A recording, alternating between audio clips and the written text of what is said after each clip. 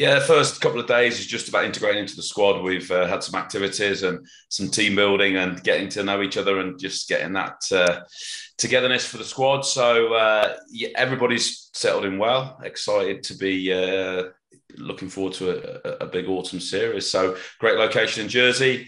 Lots of guys that are experience it for the first time as well. So yeah, all good, all ready to get into the next 3 days of training, really. Yeah, I think so. It's out of the way. It's a great location. Beaches are great for doing lots of activities.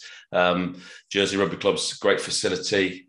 Strive, obviously, great facility to do all our conditioning and meetings. So, it's a great place. The weather's being kind to us at the moment, so that's nice. So yeah, it's important camp for us, and Jersey, it ticks a lot of those boxes that we need to be together. Great facilities. And just gives us an opportunity to make sure we're preparing as well as we can.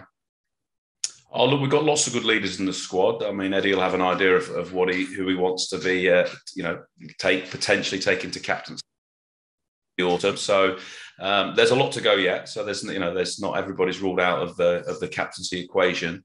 But we've got guys that have captained their clubs, and we've got guys that are leading behind the scenes anyway in their own way. So we've got lots of options. It gives opportunities to somebody else to potentially step up if needed. But we're just worrying on preparing, really worrying about how we're going to play, and preparing the team as well as we can. And the captaincy is really a secondary thought behind getting as well prepared as we can. Yeah, I think so. From what I understand, lots of rugby clubs come to the island to train, as do football clubs. So, like I said, it's a great place to come. It's not very far. It's out the way. The locals are very friendly and leave us to our own devices. And there's great training facilities. So, and by and large, the weather's pretty kind to us. So it ticks all the boxes, like I said. And it's we've had positive experiences here, and see no reason why we wouldn't come back and use it again. Yeah, obviously they've been with their clubs. It's good to get them, away from other training bases that we're going to spend a lot of time at over the next 12 months. So just that little break, change of scenery, good stimulus, lots of different things to do, obviously with the sea and the beach. So it's just that change, just that different environment, just different surroundings, as we found has been very useful in keeping the boys on task and making sure that we prepare as well as we can. Thank you. Morning, Cockers. Duncan. Hello, Duncan. Hi. What's the latest on Luke Cowan-Dickie's knee injury, please? Luke took part in some units this morning. So it's as far as I'm aware, it's settling well. And there's every chance that he will train fully next week. Can you just talk a bit about the two alternatives at hooker, Jack Singleton and George McGuigan? What's been your impression of those two players?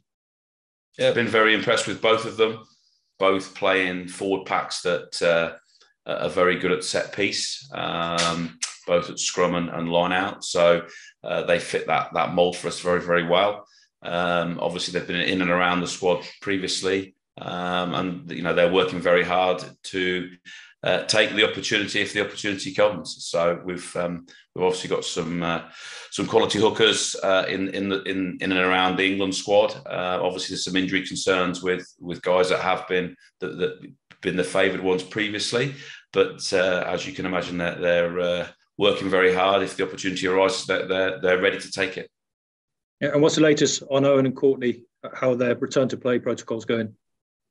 Yeah, they're still going through the normal protocols, and we don't have any more news on that. So they're just going through their normal process, and if they're right, they'll come into the squad. If they're not, we'll make sure that we do everything we can to make sure they're fully recovered before they come back in. Thank you.